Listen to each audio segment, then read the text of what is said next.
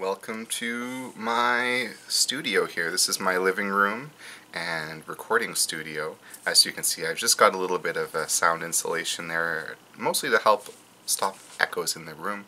I know it doesn't do too much. But the reason why we're here today is for Theory Thursday. Okay, this was a new idea or a concept I came up with. I can share little videos here and there. In case you don't know, I am a musician, a violinist, a composer, and I also went to university for music, and I actually majored in composition as well. I wrote for orchestra, string quartet, all sorts of different ensembles, before kind of leaving music for quite a while, and then rediscovering it here with all the new technologies that we have, and really coming to find my own style.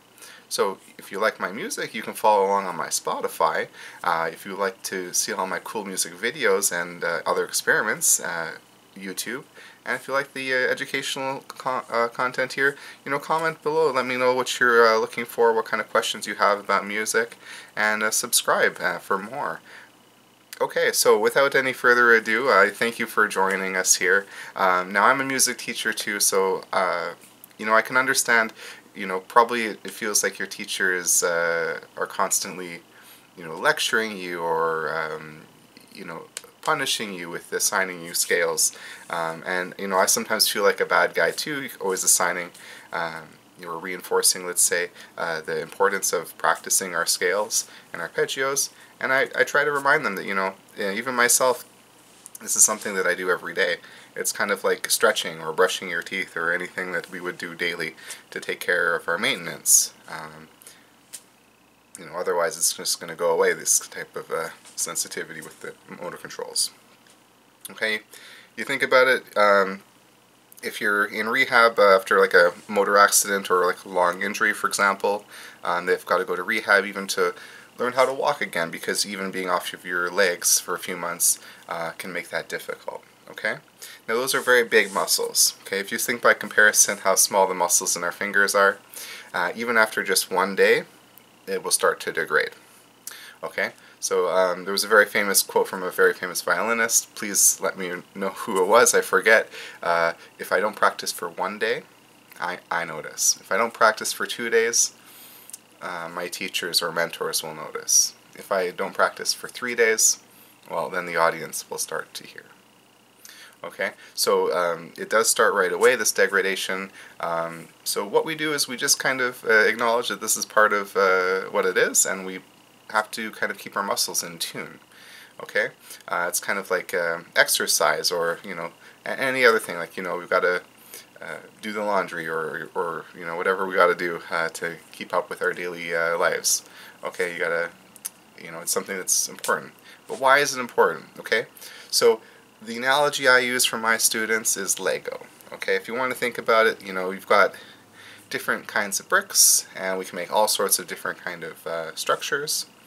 But if you had only like the little smallest bricks, like let's say one that is like just 1 cube and one that is like a 2 cube, well, then we can kind of combine those in different ways to create whatever other structures that we need.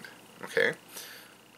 So similarly, that's how our scales and arpeggios work. So I know, and listen, I used to be a student too, and I understand, especially growing up, and going to school, you don't want to show your scales to your friends, of course, right? They always want to hear, and you too, you want to play the most complicated and hardest and most challenging, most beautiful solos, whatever you can. But if you actually break those solos down, part by part, you'll find that if it's not an arpeggio, it's a scale or a run. And if it's not, then it's just one accent note, which is what we call a leap. And we'll get to that in another video about composing. There's very limited directions you can move when you're writing a song. Just kind of like if you start a sentence, it's going to have to end with some type of a